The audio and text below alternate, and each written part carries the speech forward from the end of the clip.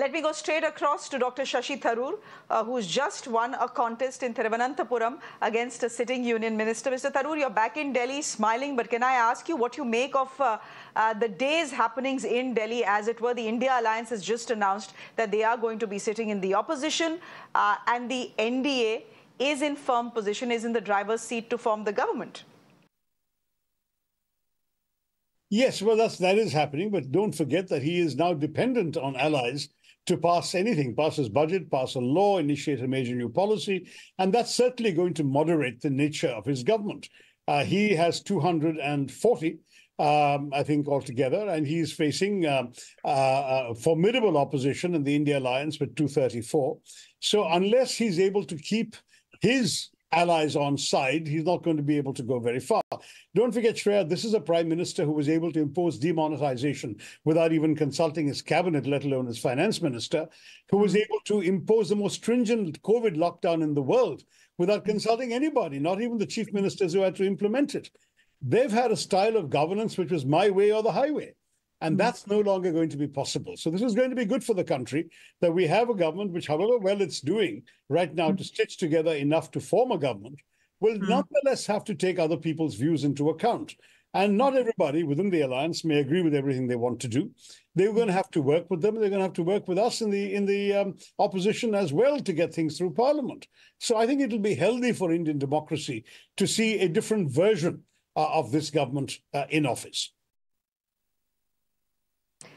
You and many other Congress leaders are raising this doubt that given the nature of Mr. Nitish Kumar and Chandrababu Naidu, this government may not last very long. Is that what you're saying? All we're reminding you is that both of them have left the NDA in the past and done so with some very harsh language. Mr. Chandrababu Naidu's party moved a no-confidence motion in the Lok Sabha when I was there, and we participated in that debate, so we know how angry they were about their experience as a coalition partner, Mr. Modi's. And Mr. Nitish Kumar, as you know, has left NDA twice. So a third time is not impossible, right? All I can say is that good luck to them. But the BJP will have their hands full in knowing how to deal with allies who will have their own exigencies and their own exigent demands. It'll be enjoyable to watch, I think, for all followers of Indian democracy. I'm not negative on coalition governments. I think India has done very well under coalition governments. And from 1991 to 2011, we had the 20 best years of our economic growth. And those were all with minority or coalition governments. So nothing wrong with that, but you have to behave differently. You can't behave in the kind of high-handed manner that this government has been used to behaving. So if they take people along, they work conciliatory and accommodative fashion with the opposition and with their own allies, we might actually get the country progressing in a pleasant way, rather than in some of the, frankly, inflammatory and offensive and oppressive manner in which we've seen this government functioning in the past. Mr. Tharoor, of course, you have won your seat. The India Alliance has swept the election in Kerala. But what do you make of Suresh Gopi opening the account for the BJP? Were you expecting it? Well, first of all, I wasn't expecting it. I don't think anybody was. But having looked at his campaign, I was too busy focusing on my own. But having now looked at it, Suresh Gopi is a friend of mine. I've known him for many years. And he is not a flame-throwing BJP communalist. He ran a campaign where he explicitly reached out to the minorities and presented himself as a secular candidate. He also has a personal image as a celebrity, a big movie star, a very popular one, and as the host of the Malayalam edition of Kaun Banega Crorepati. This is somebody who has entered into people's homes, as it were, and their hearts, and he was able to leverage that appeal. That's not available to many other candidates of the BJP. And certainly there were two other factors that helped the BJP, the two candidates who did well, that is he and my opponent who came second, both benefited from two things that were not true later in the campaign.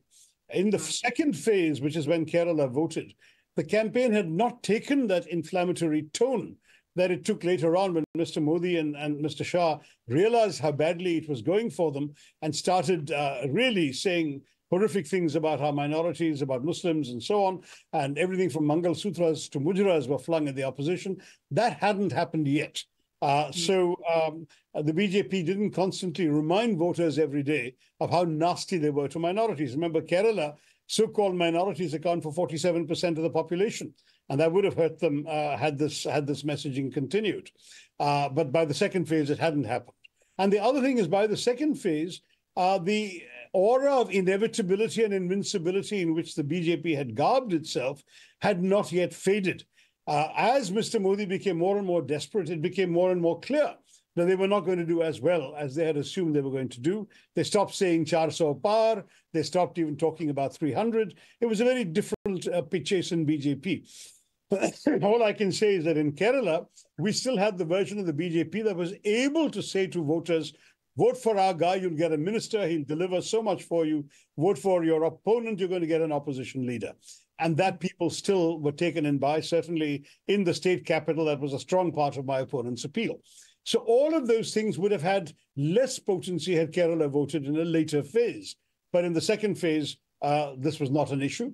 And I think when we analyze clearly what happened, I don't see this as a harbinger of a dramatic BJP rise in Kerala. But I do understand there's serious work to be done by the secular parties to ensure that we keep everyone on the straight path.